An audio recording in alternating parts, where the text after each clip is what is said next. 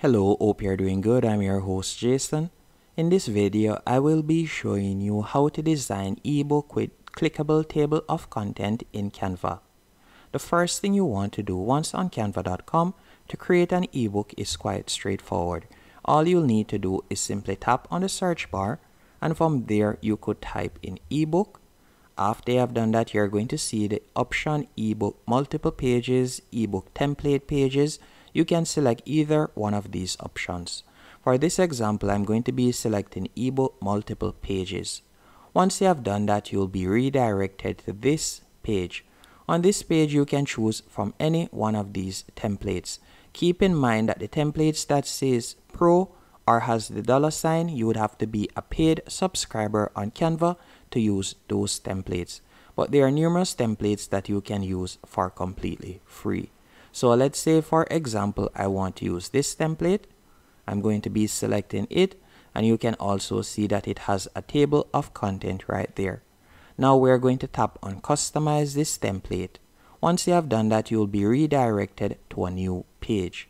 On this new page, you'll be able to edit each page, so you can make changes. So for example, I could tap on the title, and from there I could change the title. For example, I could type in simple answers right here.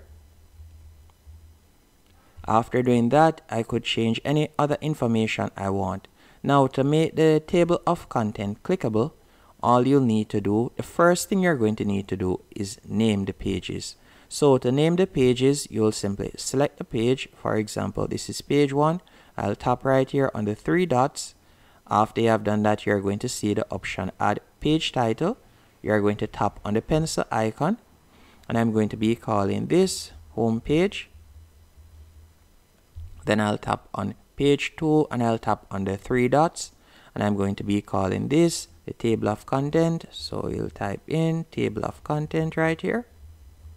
After you have done that, you'll tap on page 3, tap on the 3 dots, then you're going to tap on add page title, and from there you can add a page title. I'm going to be calling it module 1. So I'll type in module 1 right here.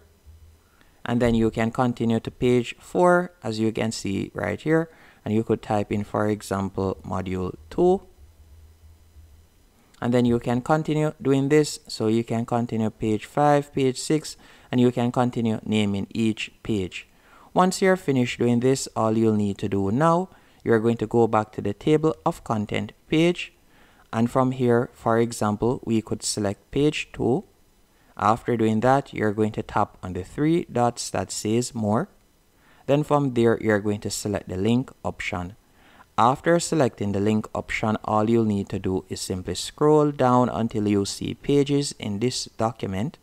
Then from there, you can select the page that you like it to be clickable to.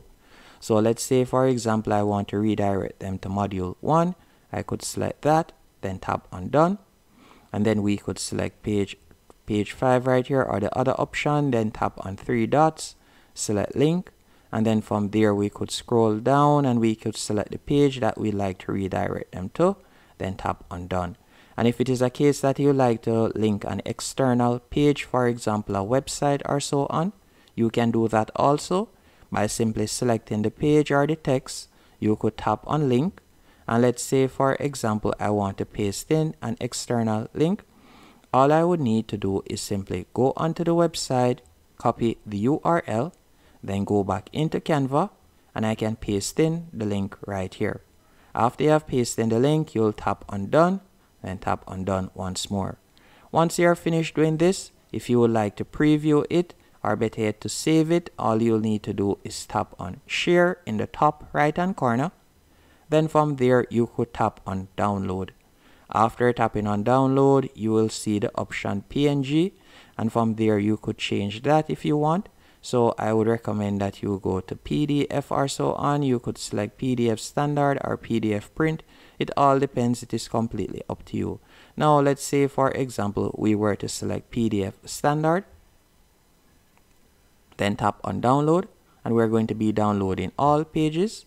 So once our ebook has been downloaded, I'm going to open the ebook, so you can see it right here.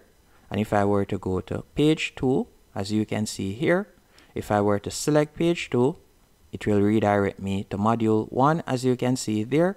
And if we were to go back and I were to select page 5, you can see that it redirects me to that page. Now to redirect me to an external page, if I were to tap on page 8, you can see that it opens up a new tab. And that's it. Hope you found this tutorial helpful and informative. If you did, be sure to hit the like button and subscribe.